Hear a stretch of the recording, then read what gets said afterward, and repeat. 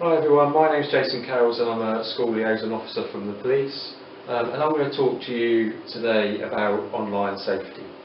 So one of the most common things that people ask me is, do you think the internet is a good thing?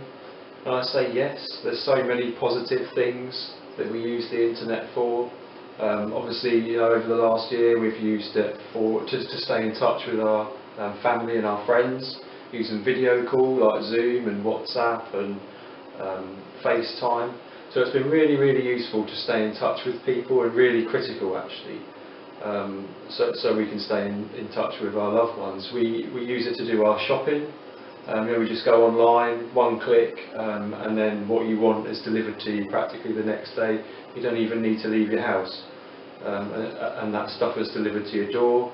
We can watch videos, we can watch Netflix. Obviously cinemas have been closed, so it's been really important that we can get entertainment straight into our living rooms, and obviously the internet is a really critical part of that. It's a good thing. There are those good things, but there's also negatives to the internet as well, and some things that might catch you out. When we talk about sharing things online and sharing videos and posts and what you post online, it's really important you think about what you send and what you post. I like to think that before you send something or before you post it, would you be happy to see it on a t-shirt and everybody around you having that on their t-shirt, or up on a billboard for everyone to see? Because as soon as you do send it, you lose control and you can't get it back, and everyone's seen it. And we talk about that digital footprint that you leave behind every time you do something online. Make that a positive digital footprint and not a negative one, because that footprint will stay with you for the rest of your life. So another question I get asked a lot is the age limits on, what's the age limits on social media and some apps.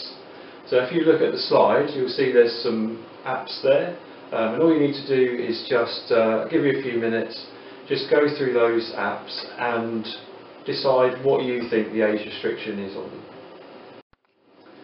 So here's another activity for you. I want you to think about who you talk to online. Perhaps when you're playing games, do you really know who you're talking to and what information you share with them as well? Should you be sharing that information? So I want you to have a look through those pictures and just see if you can work out from what it says there on the slide who Billy might be. I'll give you the answer in the next slide.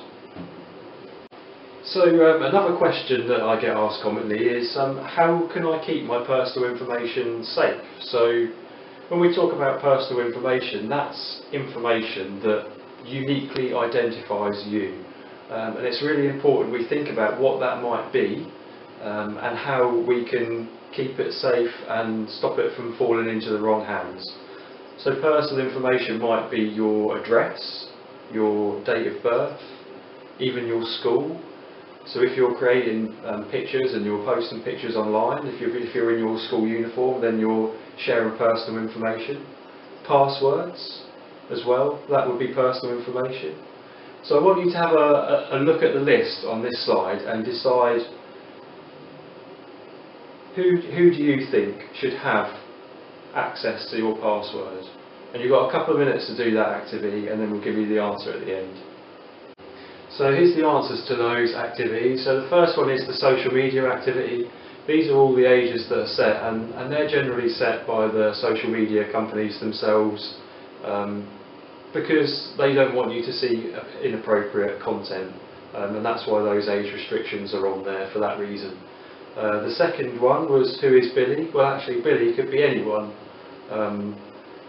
Unless we're actually face to face with someone, we don't really know who we're talking to, do we? So it's really important we think about that when we're online and when we're chatting to people, perhaps when we're gaming or when we're in chat rooms.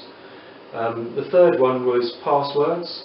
So the only people that should know your passwords are your parents, and then your school teachers as well, if it's your school account.